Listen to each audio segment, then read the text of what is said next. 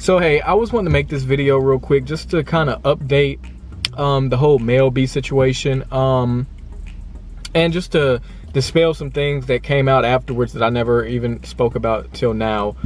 So my initial video, I guess the message didn't come across too clear, and then also with all the tabloids publishing the story and change it up to fit their, you know, kind of thing that they wanted to do, it kind of, you know, made everything a little bit off. So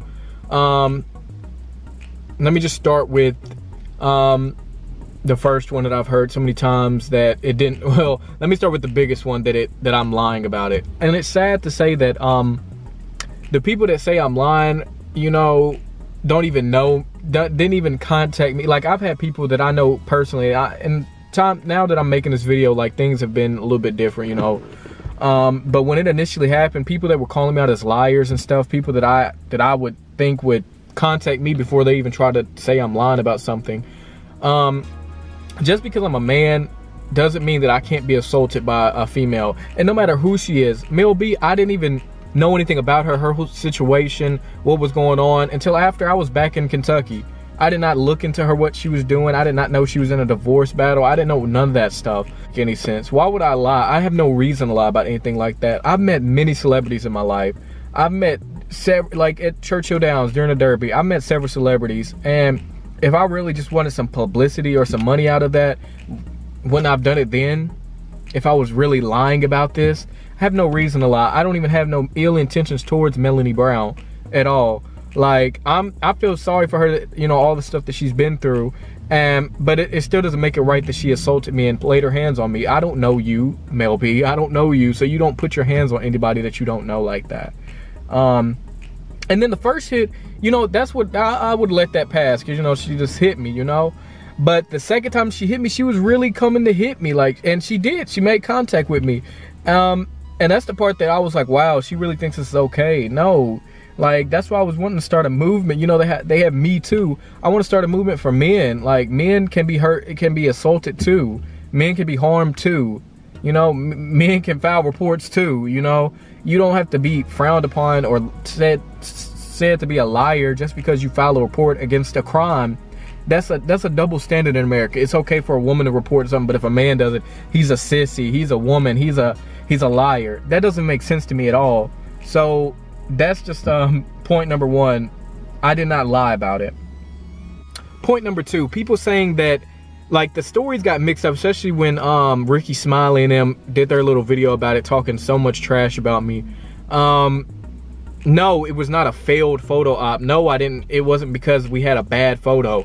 Literally, I told her, I asked her to take a photo. She obliged, and we were talking. And then when we took our photo, I told the photographer, I was like, oh, take one more. And that's when she first initially hit me, said, oh, that's fine. And then I blew it off. And I didn't care that she didn't take another picture. That was not a big deal at all to me. Like, cool, we got one photo together. That's cool. It was great meeting you, you know. And then in another updated story, they said how I was talking to her about getting advice for one of my friends that's a music or an artist.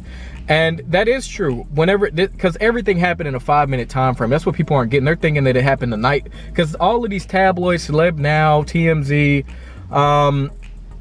Paris Hilton, all of them wrote that it happened like hours apart, when shit didn't. It was all, with everything that happened was in 5 minutes, within 5 minutes. So we took our, this is how it all started. Came up to her, waited for her to stop talking to whoever she was talking to, spoke with her, got a picture with her, got hit, blew it off, stood back, was packing up my backpack to leave. And I thought, oh, let me get some advice from my friend from her, because she's a successful musical artist, you know. So I was getting to ask her, and that's when I realized her speech was so slurred. So when I was asking her, she was like, oh, get back with me. And her friend, I never can think of his name, but the guy, her hairstylist that she's always with, he was pulling her out the chair, like literally pulling her out of the chair, trying to support her to get her up. And she's like, oh, get with me, get with me. Exactly those words. Sounded just like that. Oh, get with me, get with me. Sounded just like that. And that's how I could tell she was intoxicated. So I was like, well, oh well, she didn't, you know. So cool. I did not care. It was just great getting. I don't idolize celebrities. They're people. They're people to me. I'm a person. They're a person. They just been on TV. They've made platinum albums. That's great that they have success, but I don't idolize them, because you shouldn't idolize a celebrity. They're a person. Now, it's good to network with people like that and meet them and stuff. That's great, you know, but definitely I do not idolize them. So then as I picked up my backpack, because we were all in the same little backstage hallway area. We were leaving the same way. They were pulling her. The only way out was around this corner down the hall to the elevators. I grabbed my backpack and I'm leaving the same way they are. And there's another photographer leaving too. Like, he's got his rolling bag, and we're all leaving. And that's when she's, you know, speech slurred, stumbling, everything. And then she sees me behind her. I don't know if she thought I was following her. I don't know what. But that's when she comes up to me and hits me like, "Oh, I see you." It hits me in my chest.